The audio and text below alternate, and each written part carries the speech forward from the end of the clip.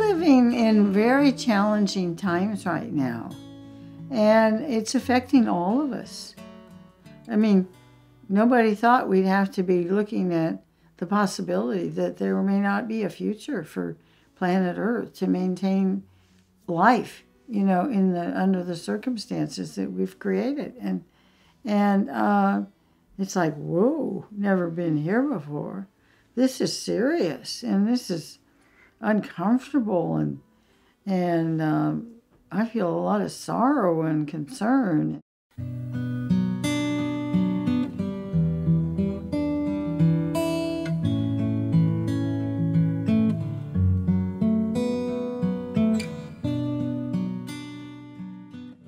You know, the Earth has a temperature range for life, and you can't go below that or you can't go above it. And the Earth, even though the sun has been heating up and will continue to heat up, has always been able to maintain its own dynamic equilibrium within a temperature range that supports life.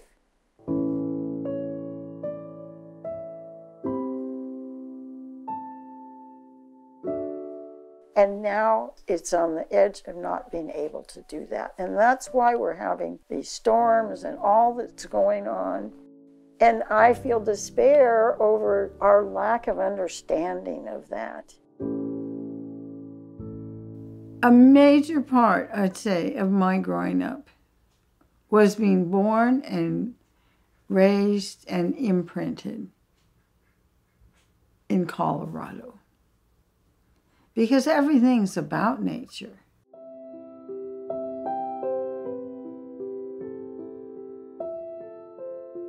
There were these two magnificent, huge cottonwood trees. One in the front yard, one in the backyard. I love those cottonwood trees. The rustle of the leaves. And I'd go down in the basement, get my grandfather's old canvas army sleeping bag, and sleep all summer long underneath the cottonwood tree.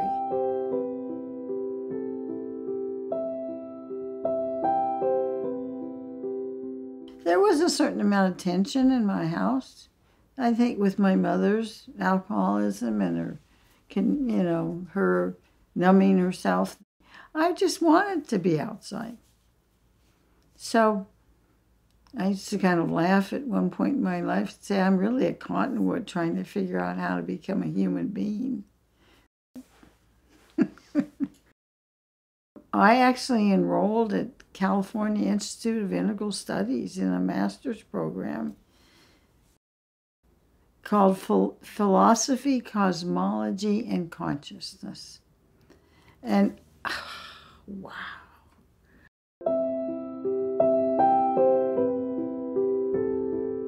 If I ever said I had a spiritual awakening, we were doing this study on honeybees. And I just remember realizing, wow, the whole thing is interconnected, interrelated, interdependent, and it's so wise. I just had such reverence, and let's pay attention to this and let it mentor us. In the early 80s, the Physicians for Social Responsibility was being asked to come up with contingency plans for what to do in the event of a nuclear war. People said, this is insane. We should be putting all of our emphasis into prevention. And it became known as Beyond War. Einstein said, when we split the atom, everything changed, except for our way of thinking. So we need to look at what's wrong with our way of thinking and address that.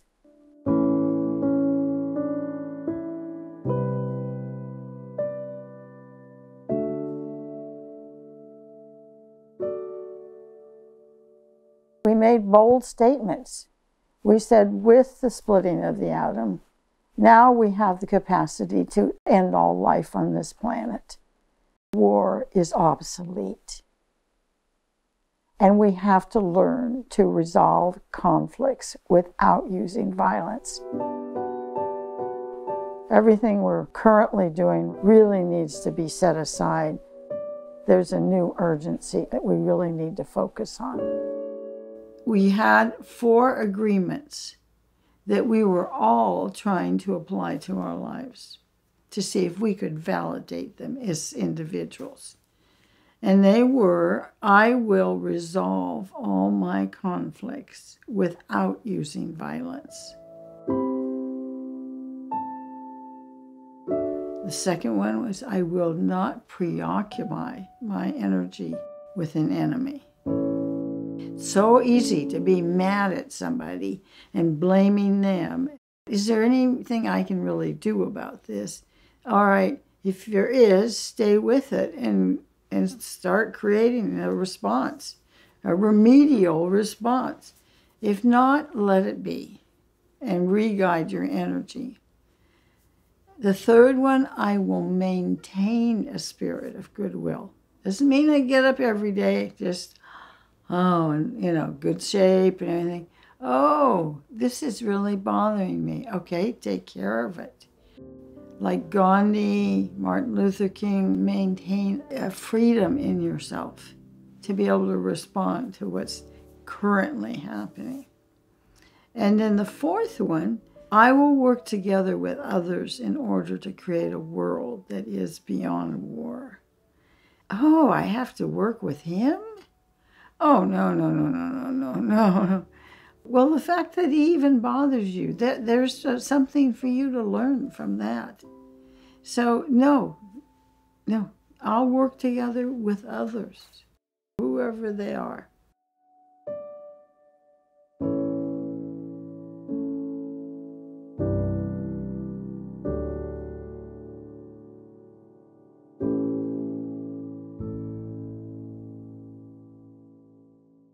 I'm validating these things in my own life, and that is powerful.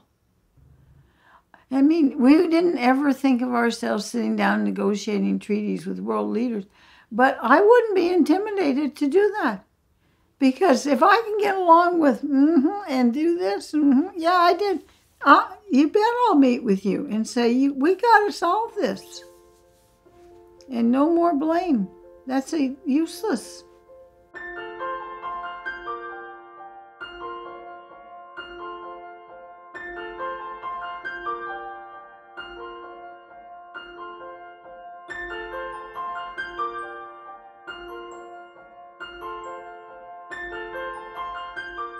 We got to work these differences out. Diversity is our strength. There were 40,000 people at one point by the end of the 80s that were involved in Beyond War. We get everybody in California awakened and thinking fresh and new about war and taking responsibility. Well, California already has a reputation of, California, It's like, but we live here in the Midwest, or we live here in, Minnesota or the Southeast or wherever. So we decided for this to actually be effective, we have to actually move to these places and work there. So we took our children and we moved to Georgia, and people went to the Northeast, the Midwest, Colorado, the Rocky Mountains, and our lives changed immensely. Our youngest son in elementary school, he had an experience of really true integration. People that's like, you're moving to Georgia and you're taking your sons and out of this wonderful school district. You're just doing your thing at the expense of your children. Well, maybe there's not going to be a big inheritance for our children. But what we are doing is we're working for their future. A friend of mine called and said, there are a number of people that are quite critical about what you're doing and feeling that it's not right to just uproot your children so you can do your thing. So we called Brian and we both said to them, you know, if this is right in any way, then we need to address it and do something about it. And he said, "Do you know how proud of you and Dad I am?" Absolutely not. And I love it here, and I'm thriving.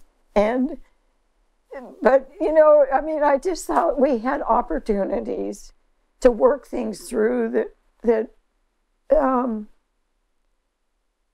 were just so beneficial.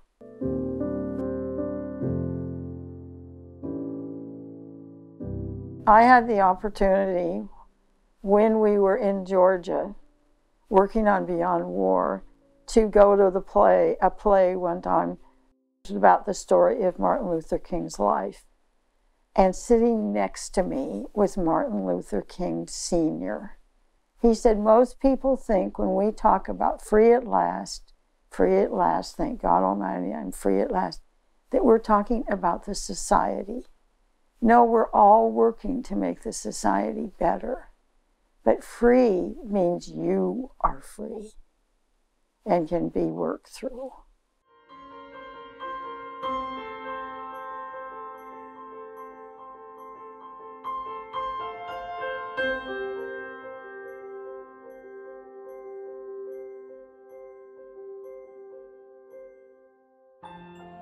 Martin Luther King shared vividly what it was like to be in a bad place and work yourself out of it. He'd sit at the kitchen table till 2 in the morning, having it out with God. I'm not doing this anymore. That's it. That's the final thing. I'm an introvert. I'm a scholar. And you're going to have to find somebody else. You know, I've done what I can do. And eventually he would always get himself to the place. I see everything in my life has prepared me to do this work, and I will continue. And it was like, wow. Yeah. I feel a huge despair over what's going on in our world and how disconnected we are from the earth.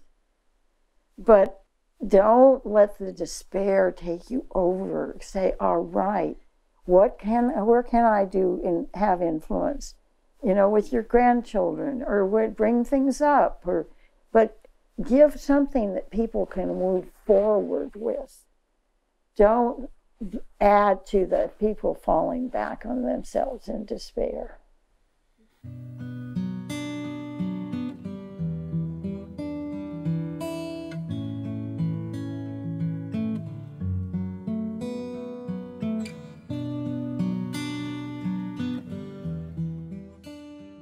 What I said to my granddaughter is, I want you to know that you already belong, because you are an expression of a 13.8 billion year process. And there's never been a you before. And there will never be a you again. You're a unique gift to this whole unfolding, flaring forth story of the universe. Yes, the world's changing. This is a new emerging order. We're right in the middle of it. And it requires a new human presence.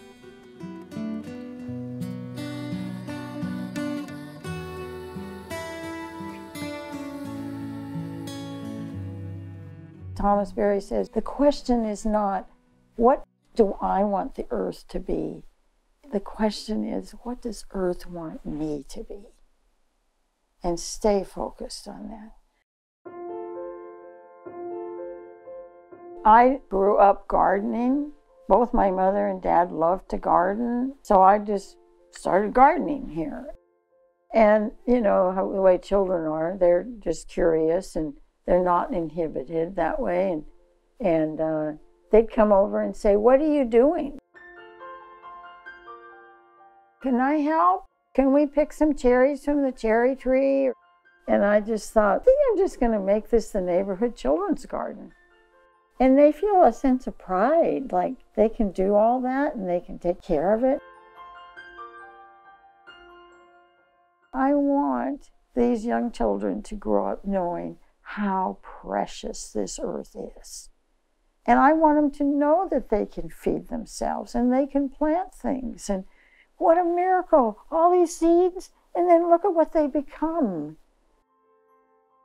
One of my very favorite people was Danella Meadows, who went by Dana Meadows, who was a systems thinker early on, limits to growth.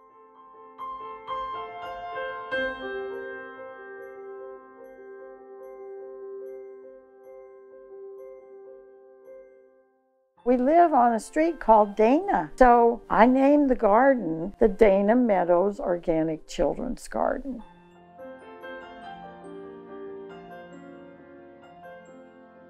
And one of the little girls who was part of the garden had come by after school with her friend. And I hear this conversation going on. And the friend says, "You mean you just get to come here whenever you want? And you don't even have to ask permission or ring the doorbell or anything? You just come and play with the bunnies and watch the ducks or eat cherries right off the tree?" "Well, yes, it's our garden," kind of like. And her friend was like, "Whoa, that's amazing." And this is from Molly, who grew up here. I love this. "I am from daisies and ducks nipping at my toes. I am from those honeybees across the street." They lived across the street from us. "Never stung a living soul. I am from neighbors, watermelon, block parties galore." I can honestly say that I wouldn't have grown up to be the person I am today without the garden. The garden is a safe haven to me. It teaches young kids like me to appreciate Mother Nature and take a break from busy technology-filled lives. Throughout my many years at the garden, I have learned things I never would have learned at school. I have learned about the circle of life, the power of the great outdoors. I won't remember summer days spent inside watching television or doing homework, but I know I will always remember a loving community. Sincerely, Molly.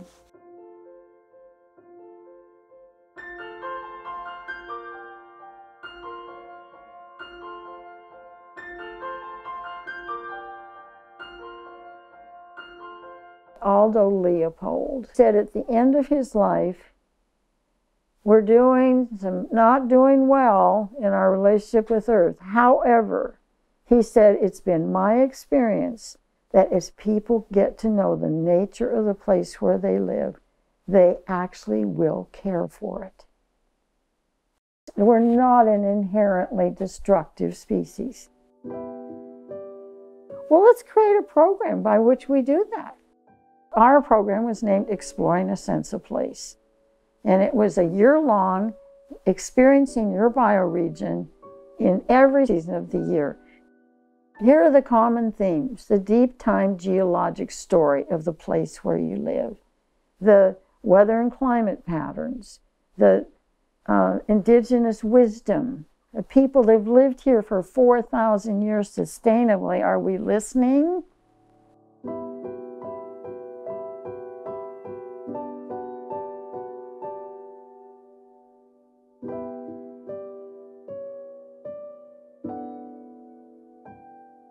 Indigenous cultures that have never disconnected from the earth and had it become an object that they use for their own means, have wisdom that we don't have. And we need to, that's the very wisdom we need to bring forward to the time we're living in and have it be a really strong value in our culture.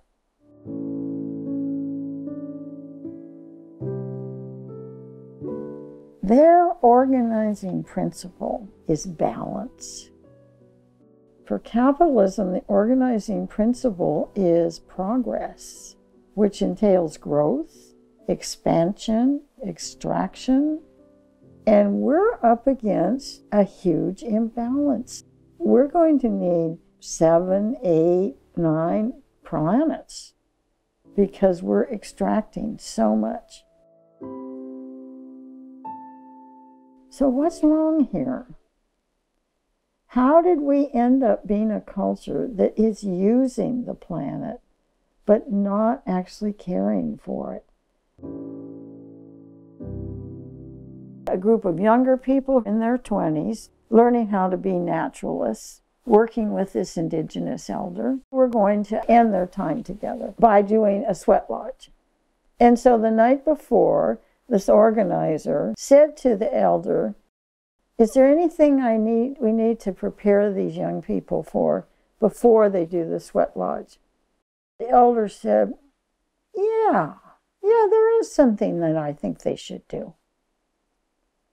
I think they should clean their cars. Did you say clean their cars? And he said, yes, and I'll tell you why.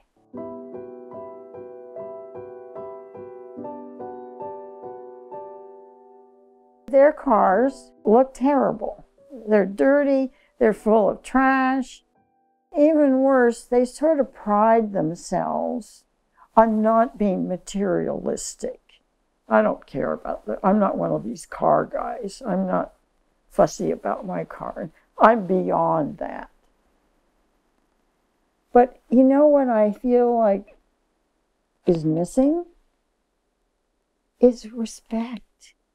Everything in that car has been mined from the earth to make it. They should be actually thanking Mother Earth that they have a means of transportation and respect that. And show that respect for caring for the car, not just, oh. And I just thought, wow, I love this way of thinking.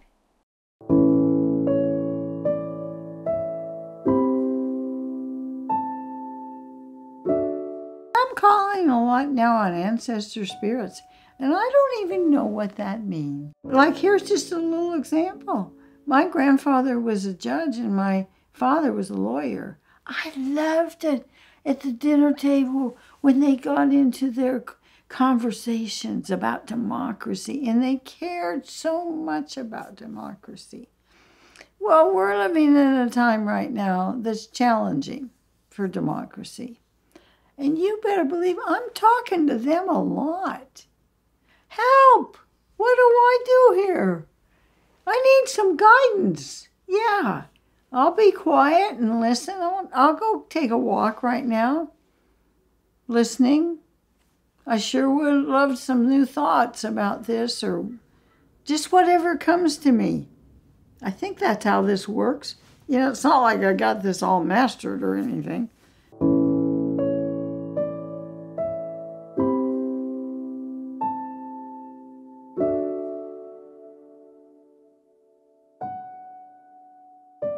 This is what I would say that I learned from Martin Luther King. It's like he would actually move himself to saying, I forgive that's happening. It has to play itself out. So let it play itself. And, you know, don't be in a state where you're just saying, that should not be happening.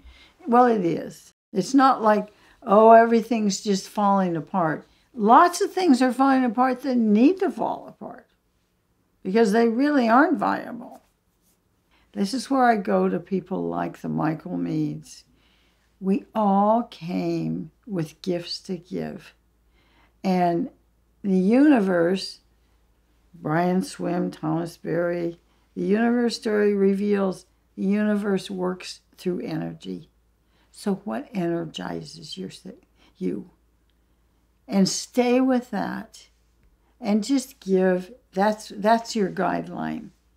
And take creative initiative to remedy the situation. You know, if it's a letter you're writing, or adapt it so that you can address it in your own locale. But just do something to remediate the situation.